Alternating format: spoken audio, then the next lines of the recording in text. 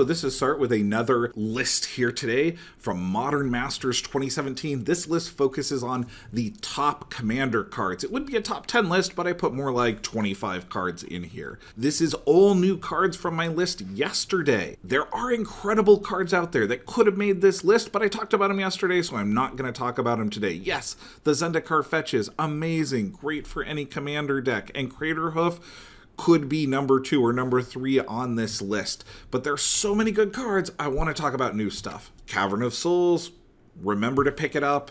Super great card, but moved up to Mythic, it's going to be tough to get. Dishonorable mention here, Deadeye Navigator. Ooh, I cannot stand this card. It's a personal playstyle thing.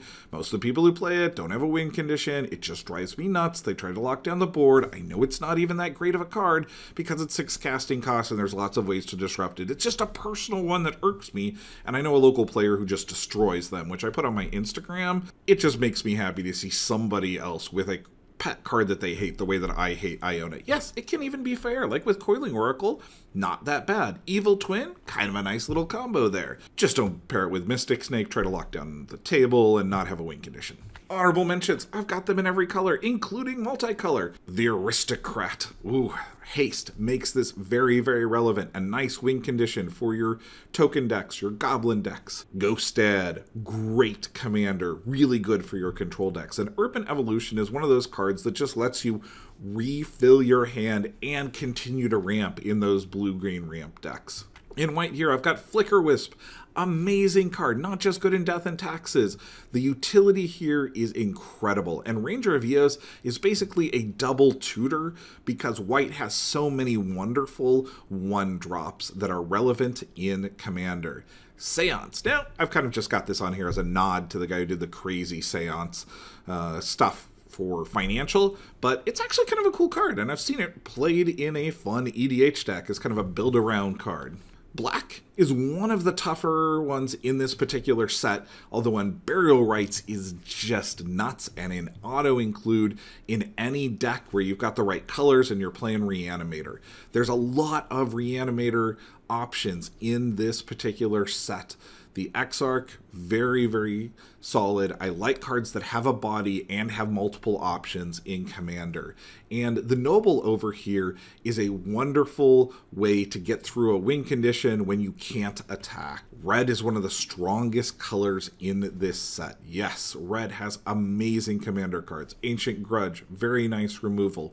Pyroclasm wipes the board early and kills a lot of commanders. And Mizzium Mortars is nice removal that also can wipe the board in many cases. Green, we've got Fight Club here. I like this bear a lot. Very cool little way to remove your opponent's creatures. Primal Command, great EDH card, and Thragtusk should not be underestimated. Gaining life and getting tokens after board wipe. Incredible card in Commander. In blue, we've got Mistraven. Forbidden Alchemy is one of my absolute favorite cards for Reanimator decks. The flashback on it you can often play in Commander, and Rewind is just a super cool free counter spell. Number 10 spot here, I've got Basilisk Collaar. This is a casual card that is just great. I strongly recommend playing it with any type of a token deck, any time that you've got extra little creatures, flying creatures, spirit tokens, whatever it is, really, really helps make sure that people are attacking somebody else. Miracles cards here, made number 9. There's miracle cards all over this set, and they are great in Commander. Just remember, don't draw them into your hand. Change the way that you draw so that you look at each of your cards on the way.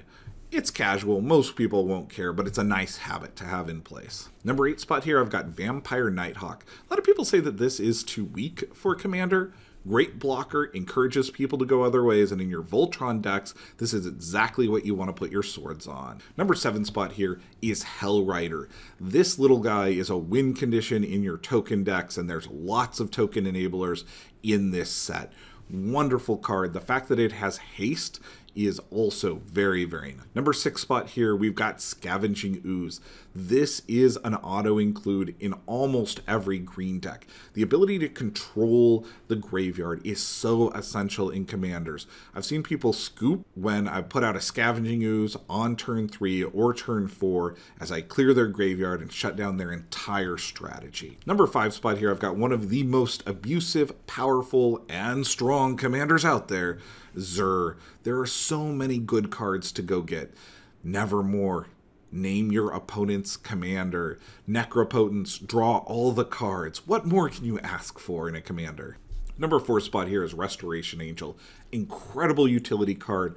Flash here is what makes the Angel great. You can use it for your chump blockers, but you can also use it to reuse abilities like Thrag Tusk. Past in Flames, super powerful card, and can be cast twice. Flashback here is super relevant.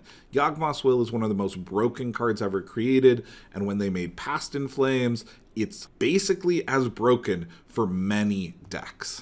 Zealous Conscripts. This is one of my absolute favorite cards. I've grabbed Karn Liberated, I've grabbed other Planeswalkers and ultimated them. The fact that you can go after any permanent and grab it till end of turn. This is the type of card that swings games and wins for your aggressive decks.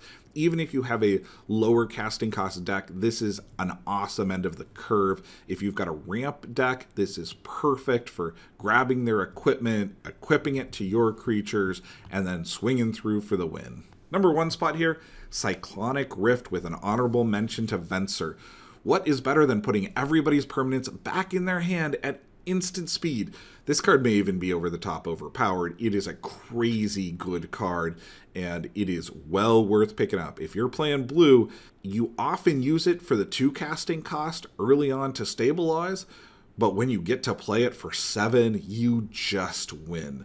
Incredible tempo play card. A lot of the ideas from this list came from the comments of my last video. I wanted to pull out one of those comments in particular. Kenado, I hope I'm pronouncing that right, basically almost created the whole video himself. He had a wonderful list in the comments. Thank you so much. My next list is going to be what are the best commons for Pauper that are in Modern Masters 2017.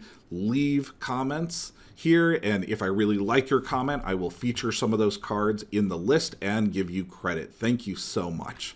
Thank you to everybody who's over on Patreon supporting the channel. I greatly appreciate it. I'm revamping my Patreon here soon, and I've got a big announcement coming about that, along with lots more videos. And until next time, choose the cards wisely.